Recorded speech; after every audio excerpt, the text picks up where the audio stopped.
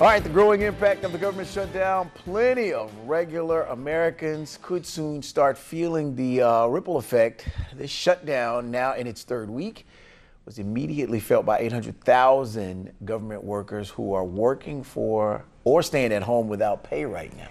But as each day passes with no end in sight, NBC's Tom Costello reports there is growing fear the fallout will spread. A new day of the government shutdown bringing new concerns about the impact on Americans, especially those relying on the federal government to get by. One of the programs in jeopardy, food stamps. Nearly 39 million people use it to feed their families, and it's quickly running out of funding. I won't be able to come in here and buy my groceries. The Department of Housing and Urban Development, HUD, also left scrambling, asking landlords not to evict thousands of tenants covered by a now expired program in a letter obtained by the Washington Post. Getting married? Lovebirds in the nation's capital may have to put those wedding bells on hold after the Marriage Bureau that issues licenses in D.C. was closed. Empty pockets of all personal effects, please.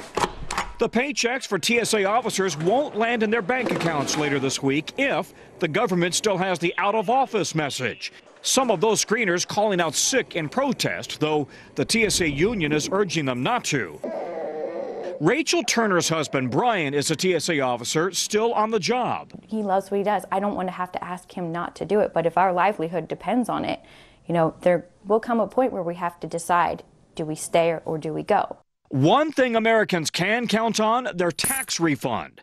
The White House says it will reverse past policy and have the IRS issue refunds during the prolonged shutdown.